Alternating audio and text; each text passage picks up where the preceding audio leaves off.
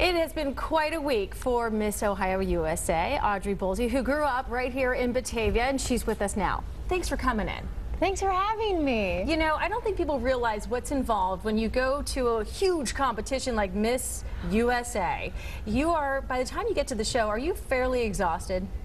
Well, by the time you get there, I don't think you're exhausted. I think you're excited.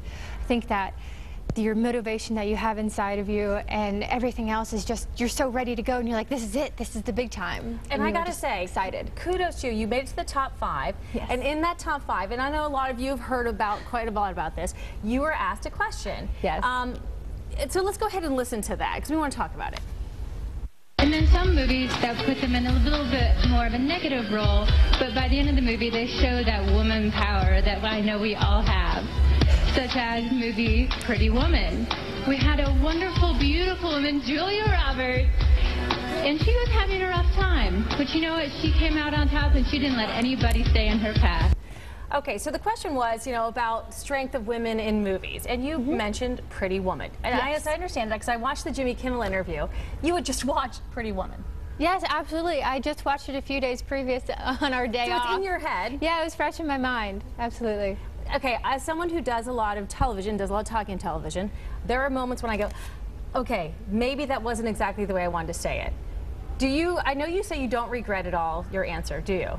No, I'm going to stay very confident in my answer. I feel that my answer was appropriate for the question that was given. It shows women inaccurately and accurately in both a positive and a negative light. In the beginning of the movie, it's more negative, but then by the end of the movie, she becomes this well-rounded, better woman, and she gets an education. She actually kind of saves Richard Gere at the end of the movie from himself. You know what? You've had to have a lot of humor about this, haven't you, over the last few days? What's it been like?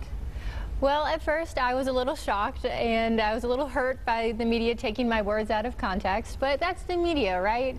It's a classic example. And now, you know, I think it's a little funny about how they've made this a big hoop-la-la, but I'm just going to roll with the punches and I'm not going to let them get me down. Well, you know what? You've gotten more attention, I think, than the actual winner. You came in second runner-up, which is third, which is incredible. Yes. I will say that we did hear rumors that you should have won, but that question might have hurt you. Do you think it hurt you? You know what? I've heard those rumors too, and I don't think it did at all. I think there's way more than just the final question that comes into play. Yes, the final question is important, but there are so many other phases of the competition that come into play too. You have the whole entire weeks leading up to Miss USA. You have how you're acting and how you're handling yourself at Miss USA. You also have the judges' opinions from your evening gown and your bikini and your final look as well. There's just so many aspects, and it's the judge's opinion that matters at the end. And I do want to say, you majored in business administration, Yes. St. Andrews College down in North Carolina. Yes. You also have a minor, and that's in equine studies. You're not an unintelligent woman. Absolutely not. After you're done with Miss Ohio 2012, because you have that reign, Yes. what are you going to do? Well, you know, to get ready for Miss USA, I had to get in some pretty killer shape. Yeah, you did. And you are in some pretty killer shape, and all the guys around here are pretty okay with that. Go ahead. Well, I would like to pursue my modeling career, maybe acting, and I would like to combine my minor of equine maybe with journalism and do some sideline broadcasting for the sport, maybe side ring broadcasting. Okay. So NBC Olympics. There you go. Why not? Me. Pay attention. Or I'd like to pursue my business career as a businesswoman. I do want to ask one last thing. There's been Miss Pennsylvania quit, gave back her crown. She says it was rigged. Is it? No. She says Miss USA This is is rigged. not rigged. Absolutely not. I don't think there's a possible way for this to be rigged because it's a live show on NBC with Miss Universe and with the Trump Organization, and it's judged.